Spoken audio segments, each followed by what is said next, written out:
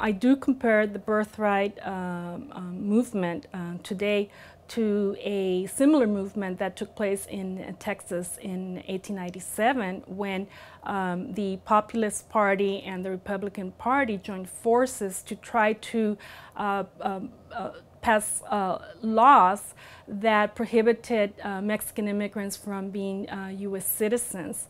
And at the same time, their aim was to decitizenize Mexican Americans whose parents were of indigenous descent. And this movement ended up in federal court, all on the basis that, that Mexican people could not be citizens because at the time Native Americans were not citizens of the U.S. and we know that most Mexicans are full Native Americans or part Native Americans. So they were trying to use a tribal law to affect the Mexican population, but they lost. The federal government stated, no, you can't do that. Mexicans are basically detribalized people and they have the right for citizenship. But I believe it's a very similar movement.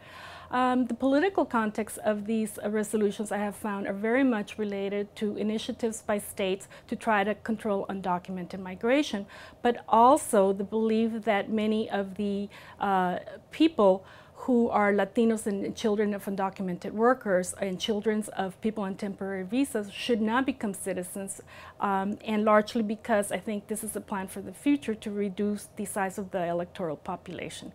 Who are adversely affected? I would say it would be the Latino community, because if children of undocumented workers in the future are decitizenized, they will not be able to vote, and this will affect the electoral politics.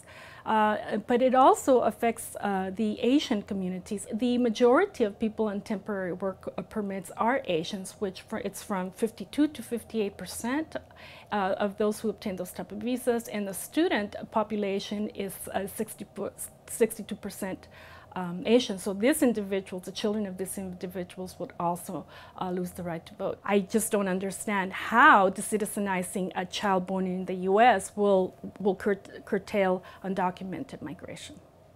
It just, to me, it's just not a